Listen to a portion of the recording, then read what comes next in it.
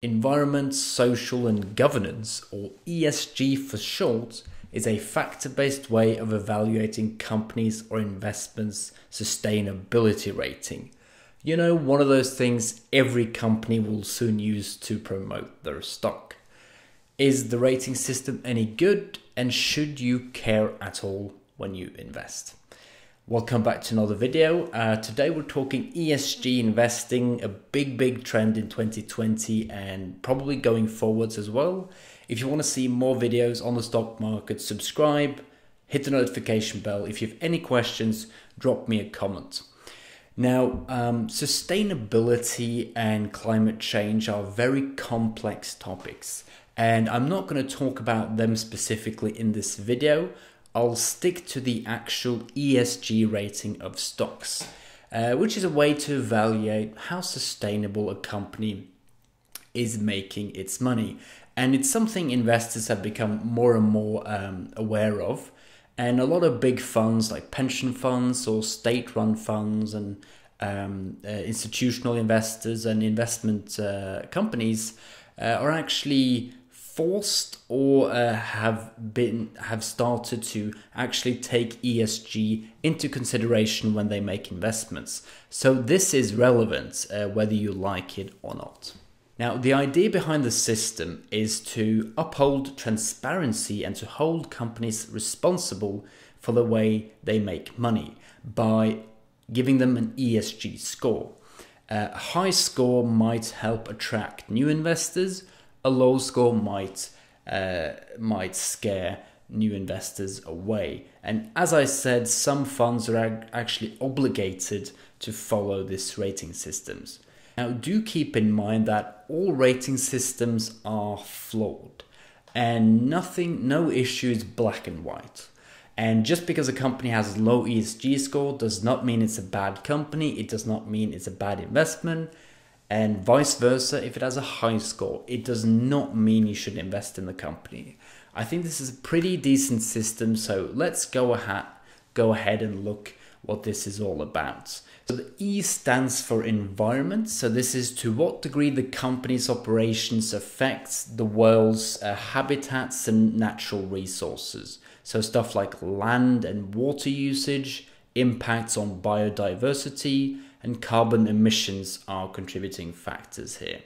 The S stands for social, which is to what degree the company upholds fair treatment of human capital and taking responsible for their products. So stuff such as discrimination, consumer protection, and human and animal rights are important issues here. So if a company has lawsuits and scandals piling up, they're probably going to score really low on this one. The last one, G, stands for governance, which is basically the integrity of the company and how a company is run in order to uphold the integrity and fairness. So executive versus employee compensation, discrimination, corruption in the board, stuff like this are contributing factors here. So this is really how pure the intentions are of the management, and you can see that in the way they treat their employees, for examples. Now, the scoring system usually goes from the one I saw, which is the MSCI rating, which was a great one. You can find almost all major companies there. Goes from CCC to AAA. In between, you got B, BB, A, and AA. Now, it doesn't score independently on environment, social, and governance. It just gives a total score. So some examples of ratings here. Microsoft actually scores a AAA. It scores high on everything except carbon emissions. I'm not sure why, which is just average. Ford scores a B. It scores low on product safety, quality, and carbon footprints. Amazon scores a BBB. It scores low on labor management. There's a lot of controversy about, the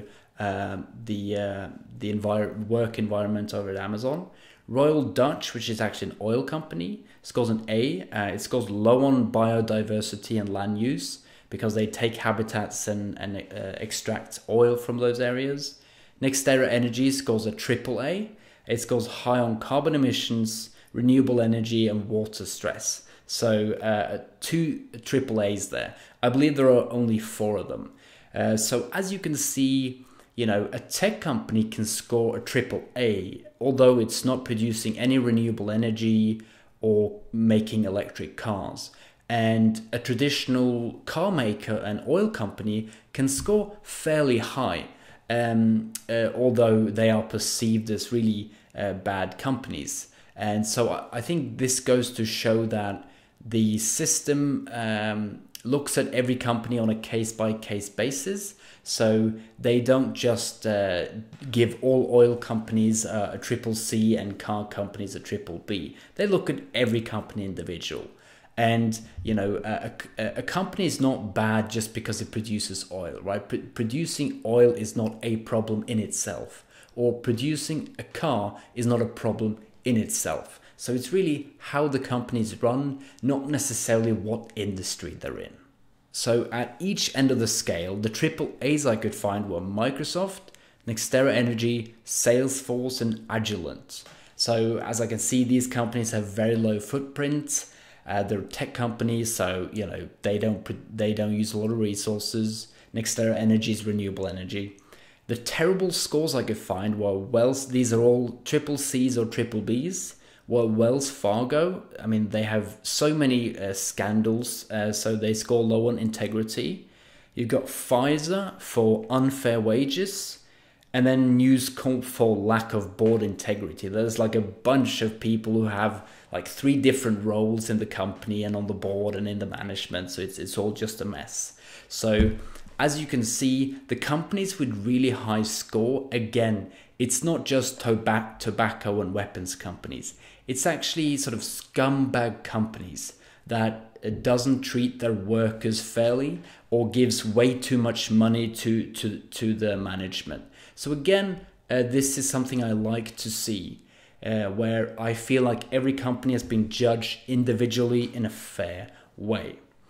And then onto some interesting scores, some companies that I know you guys are dying to know the score of. Lockheed Martin, the big bad wolf, the world's largest defense and weapon system manufacturer, scores an A. It's actually known for its scholarship programs, various school programs. It has very few scandals. It's run in a very ethical way. There's almost no controversy around the company, and it doesn't have a big carbon footprint, believe it or not, because they don't produce as much as some of the heavier manufacturers. You've got Tesla, scores an A. It's obviously a leader in electricity storage and EVs. JPMorgan scores a triple B. It scores really low on financial product safety, governance, and financial system liability. So they've been doing some, they're not sure how their interest is aligned with customers and shareholders, for example. Equinor, which is actually one of the largest oil producers in the world, it's the largest company in the country I live, Norway, actually scores a triple A. Just in 2019, I believe this company, oil company, actually made the largest investment in renewable energy of any company in 2019. So they're really turning things around. And it's a leader in carbon emissions, believe it or not, biodiversity, health and safety, and corruption.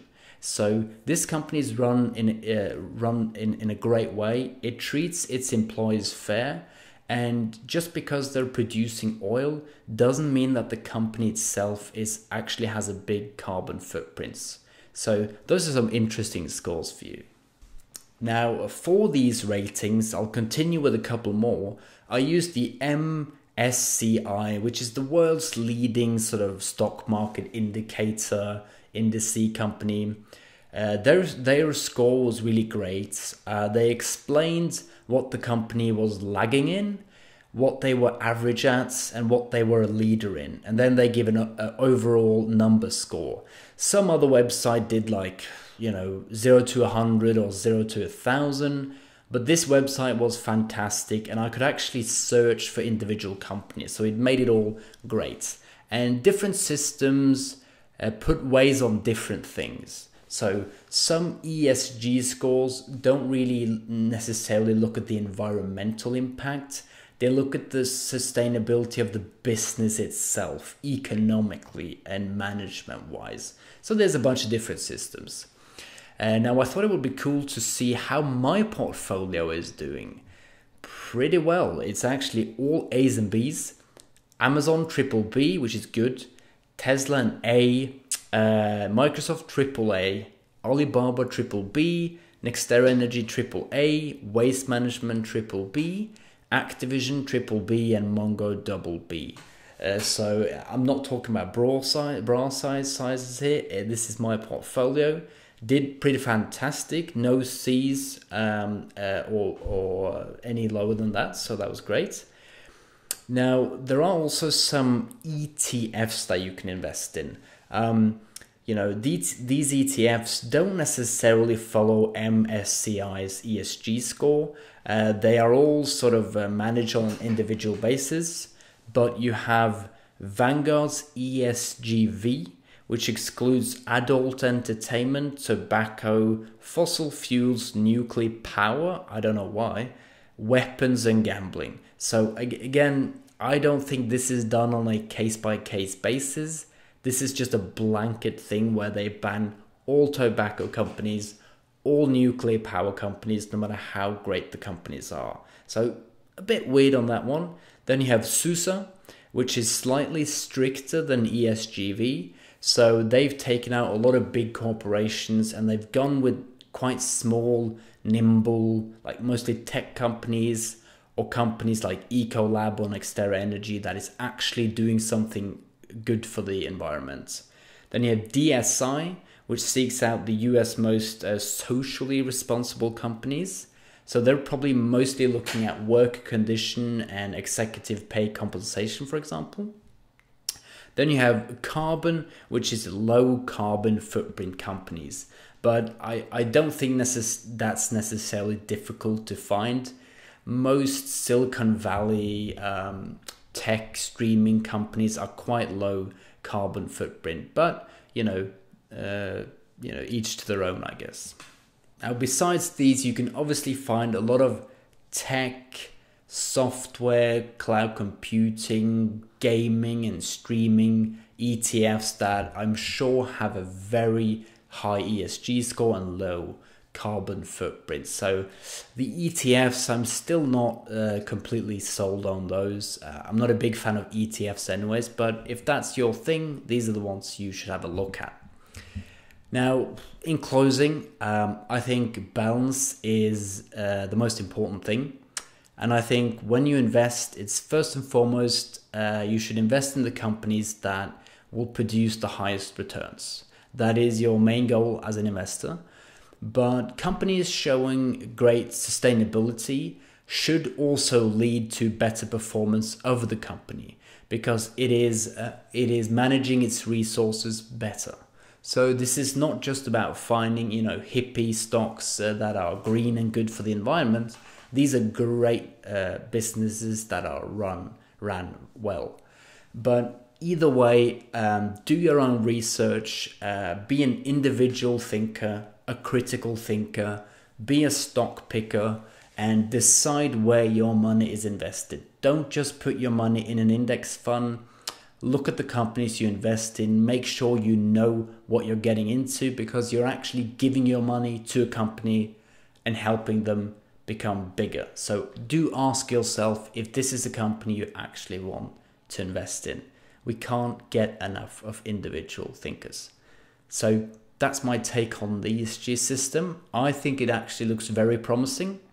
I was quite surprised by some of the scores, which I think is good because I thought every oil company would have a triple C, but then I find some that actually score really well, which means they've been looking into each company individually. So hope you find this video helpful. Let me know what you think of this system. As always, I'll see you guys in my next video.